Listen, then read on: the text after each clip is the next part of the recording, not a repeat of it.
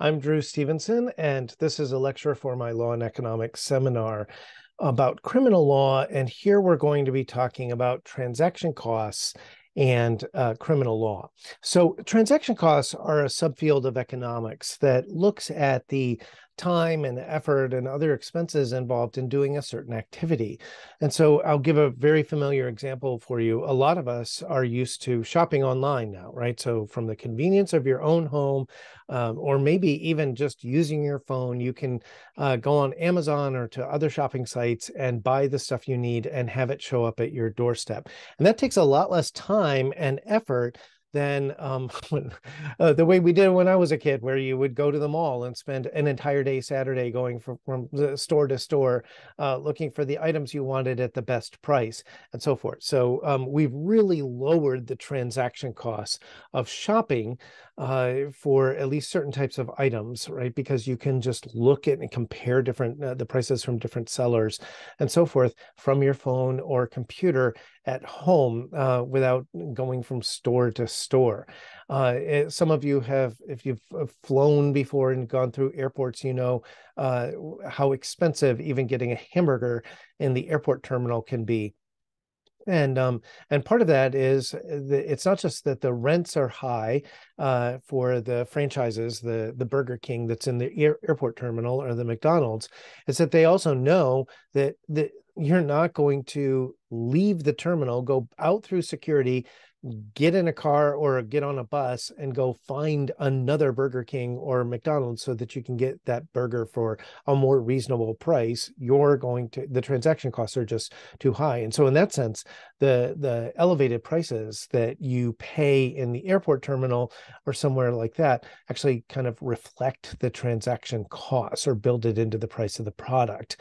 Now, this idea of transaction costs, which affects us every day, right? When we think about how far we have to commute to a job or school, how many steps are involved, how many passwords you have to memorize to log into different course management systems for your law school courses and things like that. We're familiar with this, and this can help us with analyzing some areas of law and policy. So let's apply transaction cost analysis to criminal law for a moment.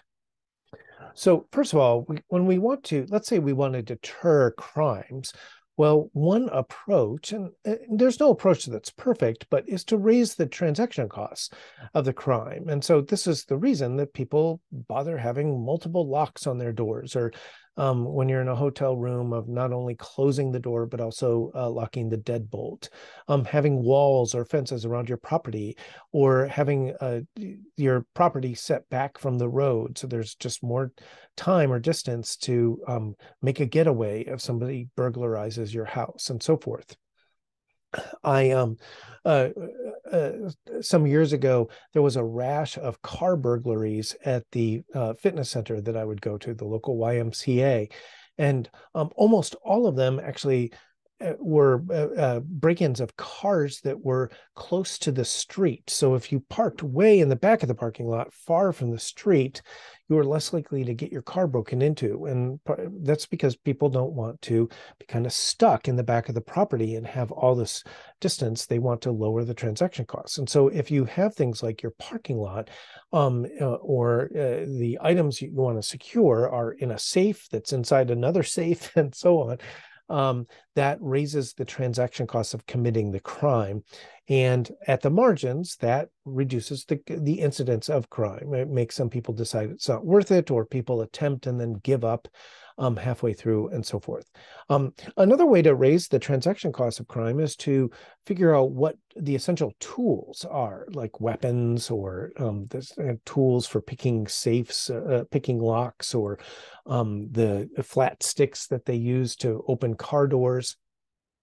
And basically require more steps, raise the price, or require more steps in the process of acquiring them. So background checks for weapons, or waiting periods, or making it very difficult to buy certain tools unless you can acquire them on the black market, which involves a lot of searching and so forth. So we can also make it more difficult or raise the transaction costs for fencing stolen goods, make it difficult for people to sell things after they're stolen, or to launder money. So, for example, there's a federal law that financial transactions like wire transfers have to be reported if they involve more than a certain amount of money.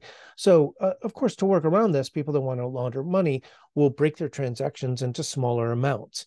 Well, that's not a perfect workaround, because that raises the transaction costs of the criminal activity. Now they have to keep track of a lot more smaller transactions. It's a hassle. They may still do it, but you have to recognize that if you are forcing people to break their transactions into smaller and smaller increments, that you have, at least to some extent, raised the transaction costs. Maybe not enough to deter them from committing the crime, but maybe at the margins, it could make a difference or make it easier to detect and catch people.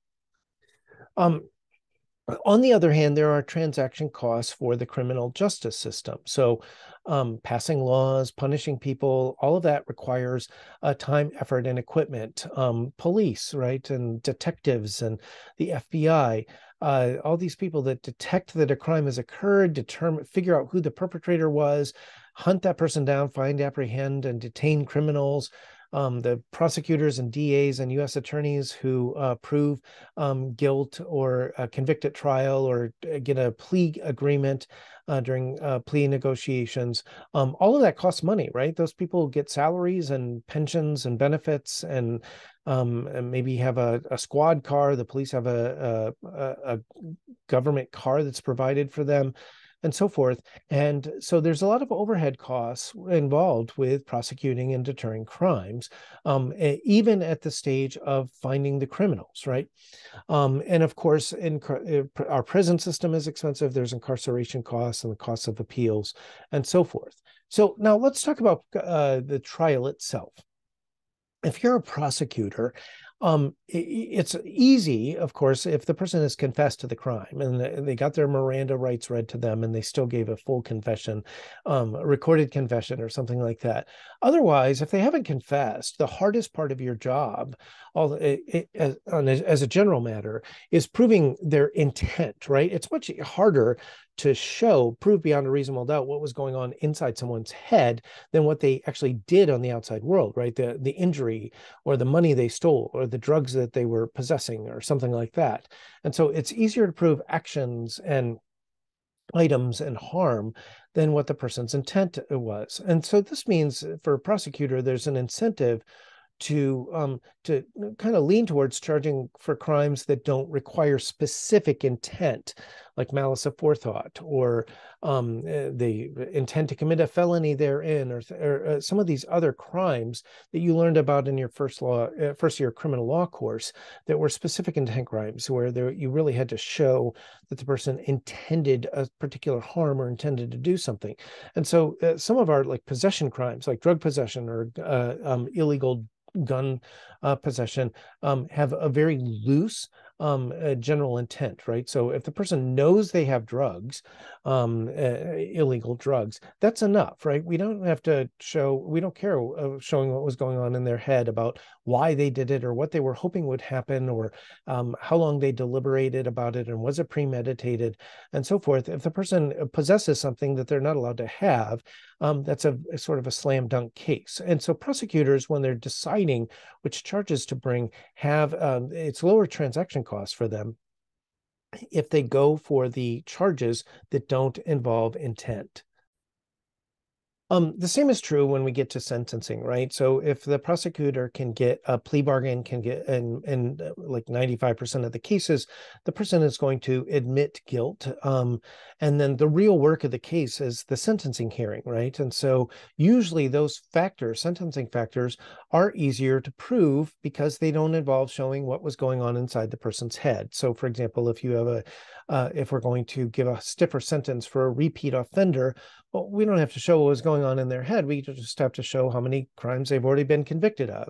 Or if the crime involves a greater punishment, if it was more than a certain weight of drugs or more than a certain amount of money was stolen or something like that, that's easier to prove. So sentencing factors are typically less work or have lower transaction costs for prosecutors then proving the mens rea of the underlying crime. So the incentive is to get the admission of guilt on some charge, and then focus your efforts on the sentencing factors.